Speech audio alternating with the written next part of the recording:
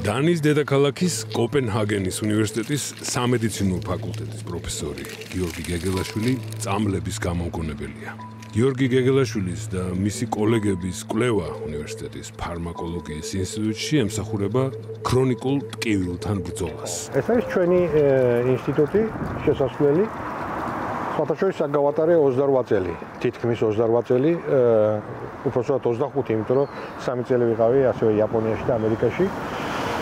ამ ინსტიტუტს აქვს საინტერესო სახელი ინგლისურად drug design and pharmacology. ანუ ჩვენ ვიგონებთ, ვაკეთებთ დიზაინს ახალი წამლების. ახალი წამლების, რომლებიც ძირითადად მხოლოდ გარეგნობას არ ეხება. არა, ეს ეხება მოლეკულურ დიზაინს, ანუ როგორი არის მისი აგებულება.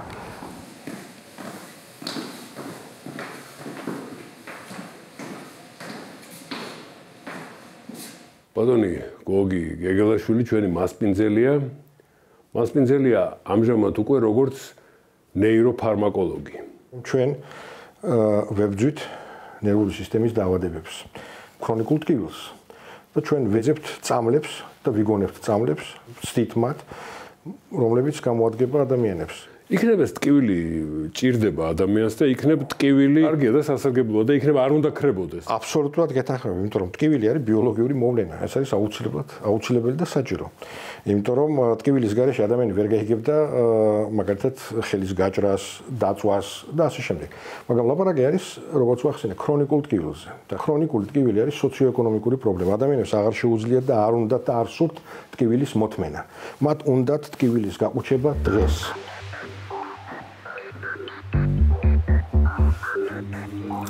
ეხლა რამჭი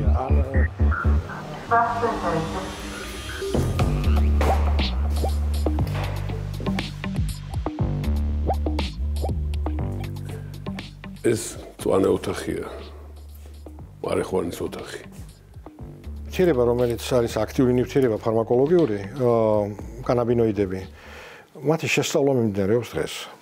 ცხადია, რომ აქვს მას დადებითი სამკურნალო თვისებები, მაგრამ აქვს, რა თქმა უნდა, როგორც ყველა სამკურნალო პრეპარატს და ყველა სამკურნალო ნივთიერებას, თავისი ნეგატიური მხარეები, რომელიც ბოლომდე არაა ცნობილი. და ეს ხდება ამის შესწავლა. ეს არის კვლევის ობიექტი. ვისაც არაფერი არ ტკივა, არაფერი არ აწუხებს, მისთვის სამედიცინო თვალსაზრისით არ არსებობს მარიხვანის მოხმარების აუცილებლობა. თუმცა იგივე შეკითხვა შეიძლება დაისვას, რატო ეწევა ადამიანი თამბაქოს, ან რატო სვამს ღვინოს, ან რატო იღებს რამე ნივთიერებას, რომელიც მის თრობას იწვევს. გოგი, შენი სტუდენტი რომ მოვიდეს, ხო, როგორც ჩვენთან, ასე ვთქვათ, ქუჩურად უწოდებენ, დაბოლილი. დაბოლილი არ შეიძლება უნივერსიტეტში სიარული. პუნქტუმ. ძალიან მიყვარს ლაბორატორიაში ყოფნა სხვათა შორის. მაქვს სხვა ფუნქციებიც და ამ ფუნქციების უგულებელყოფა არ შემიძლია, ეს არის მაგალითად კვლევისთვის ფულის შოვნა. და ფულის შოვნა ეს არის გრანტების აპლიკაციების წერა და ეს არის ძალიან შრომატევადი პროცესი. როდესაც გრანტის აპლიკაციას წერ, დაახლოებით დანიაში გაქვს 12% შანსი რომ მიიღო. მხოლოდ 12%. ჩემი პროცენტი არის გაცილებით მაღალი. ეს სატრაბახოთ არ ვამბობ, მაგრამ რა თქმა უნდა, გრანტის აპლიკაციაში მნიშვნელობა აქვს ვინ ხარ და როგორი კატეგორიის და რა ხარისხის პროექტს წერ, მაგრამ როგორ წერ და რას წერ, ამასაც დიდი მნიშვნელობა აქვს. ყველაზე რთული არის დაგეგმვა ექსპერიმენტის, ხო? ჩვენ მე ვგეგმავ ექსპერიმენტებს, მე ვარ ეგრეთ წოდებული იდეების გენერატორი. აი ეს ამთავარი.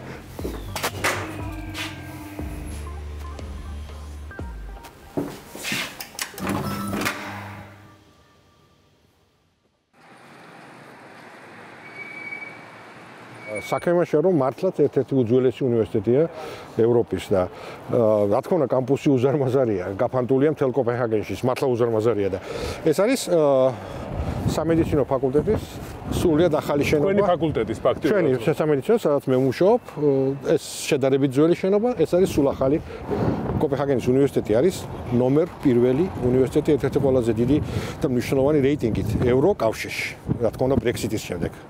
გიორგი გეგელაშვილმა დანიური ამ ქვეყანაში ჩასვლისთანავე შეისწავლა. ბასიხიძე უნივერსიტეტში სწავლების და კვლევის ენას ეხება. 20 წლის წინ ყოველნაირი სწავლება იყო მხოლოდ დანიურად. შემდეგ ინგლისური დაუშვეს, მაგრამ სულ 10 წლის წინ უკვე სამაგისტრო პროგრამები არის მხოლოდ ინგლისურად. იმიტომ რომ სახელმძღვანელოები მაინც ინგლისურად არის და კვლევის ენა არის მხოლოდ ინგლისური.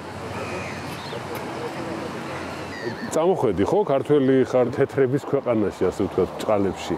გააქვს იმის განცდა, რომ რაღაც დანიელებმა იოლად მიიღეს იმის გამო, როგორ გამოიყურებოდი შენ? იცი, ვიტყვი რომ ამას გარკვეული მნიშვნელობა აქვს. მაინც პატარა რასისტული ელემენტი მაინც არსებობს დანიელებში, მაგრამ მე იმ დროს ჩამოვედი, როდესაც დიდი სიხარულით იღებდნენ ხალხს. ეს იყო რაღაცა უჩვეულო. რომელი წელია? ესა 90 წელი და მე 91 წელი და დაიშალა საბჭოთა კავშირი, ყველა გაოგნებული. რკინის ფარდის იქიდან ჩამოვიდა კაცი. საბოლოო ჯამში ძალიან ადვილად და კარგად მიმიღეს. შეხედეთ აი ამ შენობას. ეს არის ტიჰო ბრაჰეს სახელობის პლანეტარიუმი, ასევე კვლევითი ცენტრი. საგამანათლებლო დაწესებულება გასართობით და სამეცნიეროც ყველაფერი. მოგიდა, რაც შეეხება ასეთ, როგორ ვთქვა, დიდ მკვლევარს დანიელებისთვის, ასე ვთქვათ, სასახელო პირს, ძალიან ეამაყება თავიანთი გამოჩენილი ხალხი და მართლა აქვს საამყონით, რომ ტიხო ბრაიე თვითონ ეს იყო იმ დონის ადამიანი, როგორც კეპლერი, როგორც კოპერნიკი. დანიელებია ძალიან ამაყობენ ნილს ბორით, შორენ კერგორდით.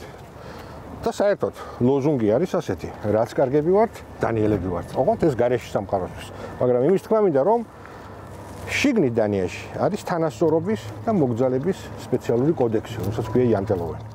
ამ ხსენებული იანტელოვენის პირველი მცნება გვასწავლის. არი ფიქრო, რომ განსაკუთრებული ხარ. ბოლო მცნება კი გვეუბნება, არი ფიქრო, რომ შეგიძლია ჭკუა გვასწავლო.